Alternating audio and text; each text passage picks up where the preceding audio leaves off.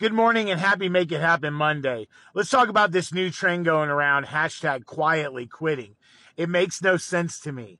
Quietly quitting means that you're doing just The youngest millennial, by the way.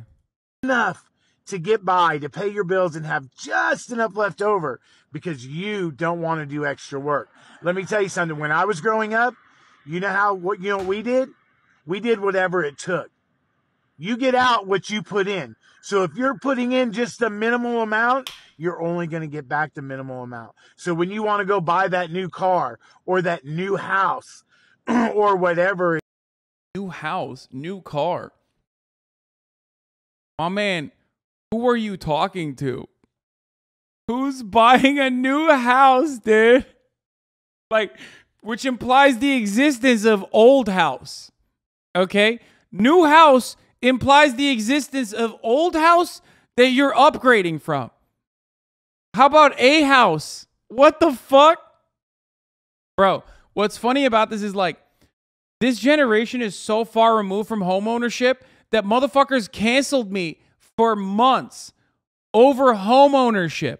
Okay, they were like, it is such an unimaginable abundance of wealth that you must have that you, Hasan, were able to purchase a home. Okay, they literally were like, what? You bought a home at the age of 30? Whatever it is, don't quietly quit. Do something more. Go that extra mile. When I saw the hashtag work smarter, not harder, I thought he meant like literally don't work as hard. Like, cause if you're talking about work smarter, it means like, yeah, get paid. Work as much as you're, work as much as they're paying you. You know what I mean? And fucking leave your job, immediately start networking. If you have another like way to get a better job opportunity, move on to another job. Those are the motherfuckers that make more money because they constantly job hop. I was so mad when I was at the Young Turks. Nepotism Andy. Getting paid fucking like literally the federal minimum wage. Or not federal, California state minimum wage. Okay?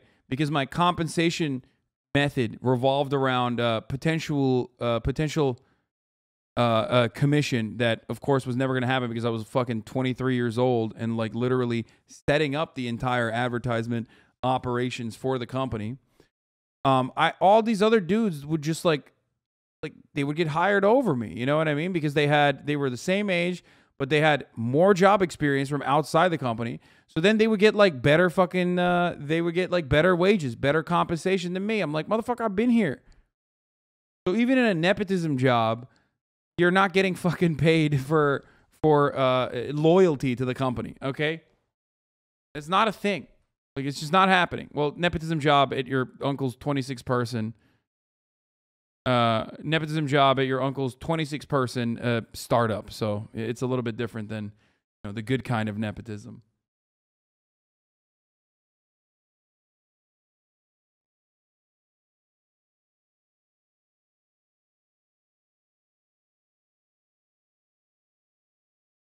But yeah, the real way to like actually make a lot of money is by job hopping, if you can do that. Job experience is your uncle. That's the experience. What do you mean job experience? I'm talking like multiple years into working at the company. It doesn't work that way.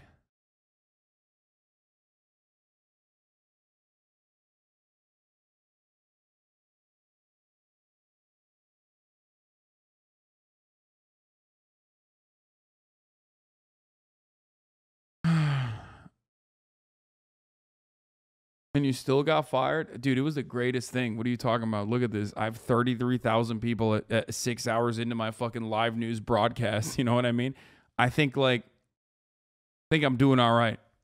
That's the funniest part about like, that's how I can immediately clock a boomer.